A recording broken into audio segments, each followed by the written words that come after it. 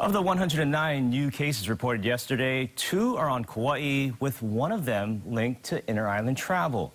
Joining us this morning is Kauai County Mayor Derek Kawakami. Good morning, Mayor. Hey, good morning, everybody. All right, first off, there's been talk about reinstating the inter-island travel quarantine. I know you're kind of on the fence about it, but what's your position on that? That should be the ultimate last resort. I mean, we're trying to march forward and advance our communities forward as far as recovering the economy. People need to generally apply the best practices that we've been speaking of to their daily lives so we don't have to move back. We've worked so hard and so many people have made sacrifices to get to this point. What we need to do is control the situation.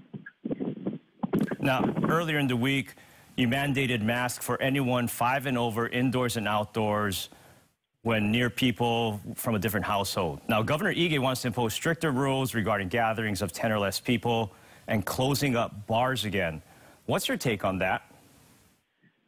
Well, masks are proven to help stop the spread of the virus. So, we've already introduced that mandate.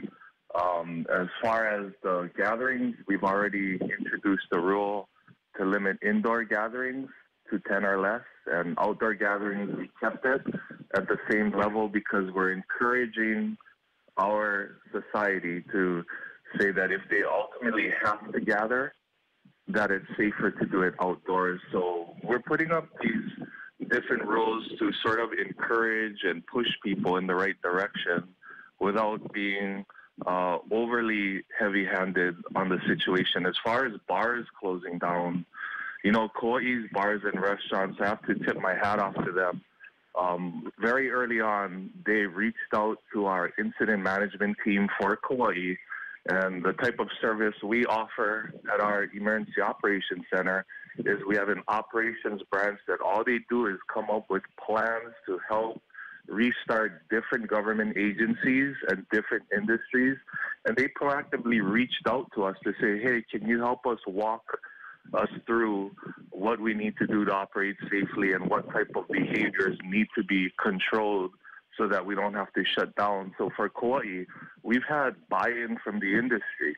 And, for the most part, it's not an issue. And like what I said before, we're trying to move forward. At this point, it really isn't government. It's people doing the right thing. We've been saying the same things. We haven't shifted or pivoted too much on the operational plan to move forward. It's wear a mask, physically distance, have good hygiene.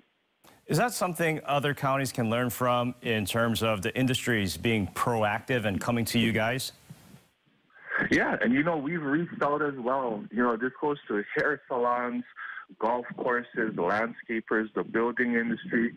From the beginning, we have a seat for the Department of Education in our EOC, and I'm happy that just recently they've re-engaged to work with our IMTs so that we can collaborate on some creative solutions to solve some of their complex challenges and get kids back into a learning environment while preserving the health and safety of not only teachers, faculty, and staff, but the families that these children are going to be going home to. And a lot of them have these multi-generational households with people that have underlying health conditions.